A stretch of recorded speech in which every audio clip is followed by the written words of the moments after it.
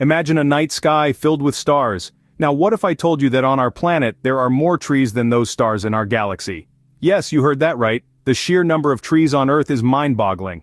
Scientists estimate that there are approximately 3 trillion trees on our planet. To put that into perspective, that's more than 7 times the world's population.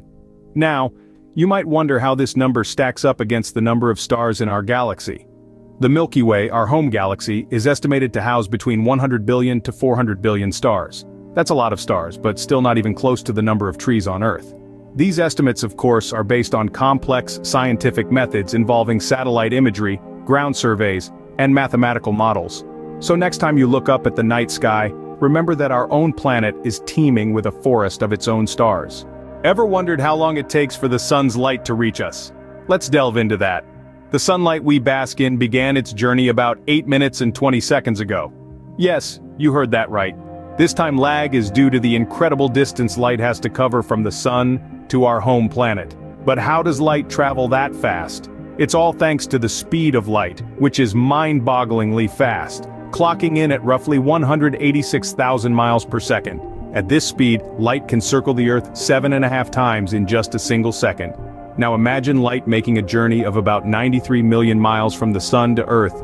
Even at its breakneck speed, it takes light approximately 8 minutes and 20 seconds to cover this vast distance. So when you next feel the sun's warmth, remember, that light began its journey to you just over 8 minutes ago. Did you know grasshoppers use their bellies to hear? That's right, these fascinating creatures have a unique anatomy that sets them apart from many other insects. Instead of having ears located on their heads like humans, or on their legs like some insects, grasshoppers have their auditory organs nestled neatly in their bellies. These auditory organs, or tympanal organs, are small patches of ultra-thin cuticle that vibrate in response to sound waves. This vibration stimulates sensory cells, sending signals to the grasshopper's brain, effectively allowing it to hear. This unusual placement of ears gives grasshoppers a unique advantage in detecting the approach of predators, making them one of nature's most intriguing creatures. But that's not all. These belly ears are also crucial in grasshopper communication, especially during courtship. Males serenade potential mates with a song created by rubbing their hind legs against their wings. The females listen, belly first, deciding whether to accept or reject the suitor. So, grasshoppers might just hear you coming belly first.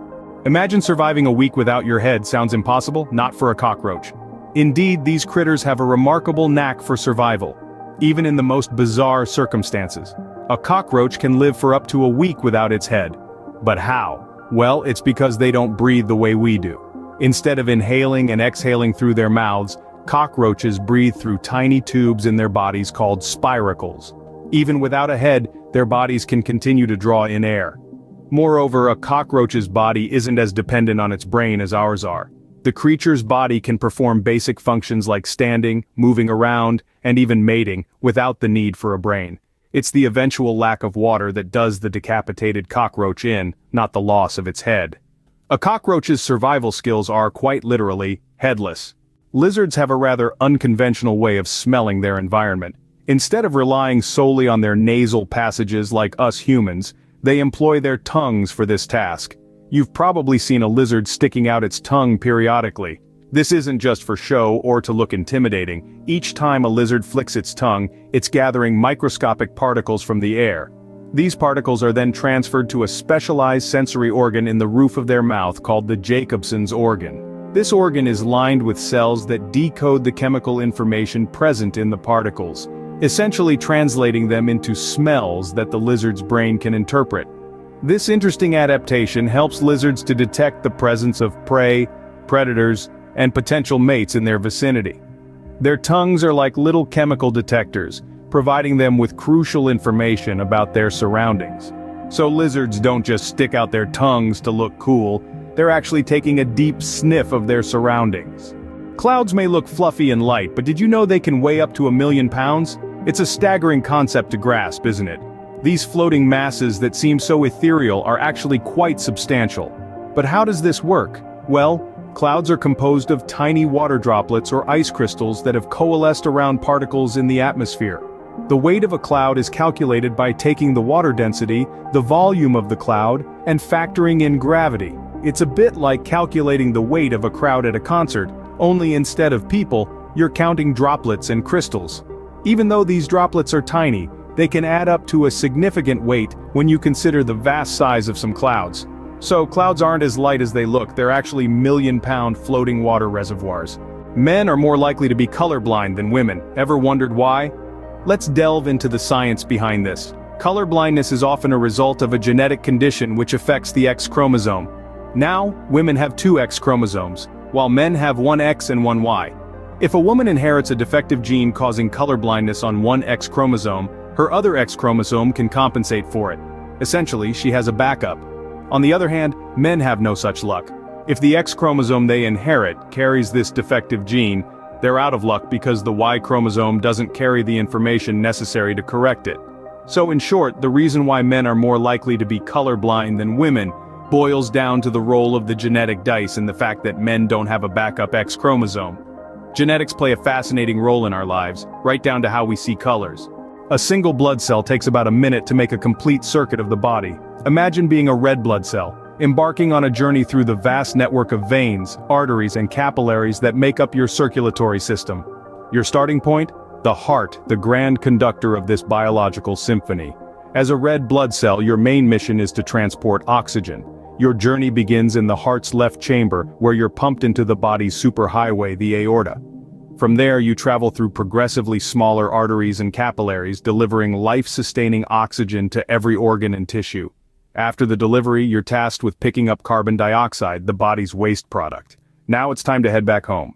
You enter the veins, moving towards the heart's right chamber before being pumped to the lungs to offload carbon dioxide and reload on oxygen. So, in the time it took to watch this video, your blood cells have made multiple trips around your body. Fascinating, isn't it? Let's take a moment to recap these incredible science facts. The world around us is filled with wonder and curiosity, teeming with facts that may seem more like fiction at first glance. To start, who would have thought that our very own planet boasts more trees than there are stars in our solar system? It's a testament to the lush green beauty that Mother Nature has bestowed upon us. And consider the speed of light, a dazzling 8 minutes from the sun to our Earth. It's a cosmic journey that illuminates our world every single day. Moving on to the animal kingdom, we have grasshoppers, those tiny creatures who hear the world through their bellies. It's a fascinating twist on anatomy that certainly gives a new meaning to gut feeling. Then there are the resilient cockroaches. These little survivors can live for an entire week, even without their heads. It's a puzzling, if not slightly macabre, testament to their survival instincts. And let's not forget our scaly friends, the lizards, who use their tongues to smell. It's a unique sensory adaptation that sets them apart in the animal kingdom. In the realm of weather, we learned that clouds can weigh as much as 1,000,000 pounds. It's a mind-boggling fact considering they float so effortlessly above us. We've also uncovered that men are more prone to colorblindness than women. It's a quirk of genetics that affects how we perceive the world around us. And finally, we've followed the journey of a single blood cell as it completes a full circuit of the body in just 1 minute. It's a testament to the tireless work of our bodies, keeping us alive and well. Science never ceases to amaze, does it? Stay curious, stay fascinated, and remember, there's always more to learn.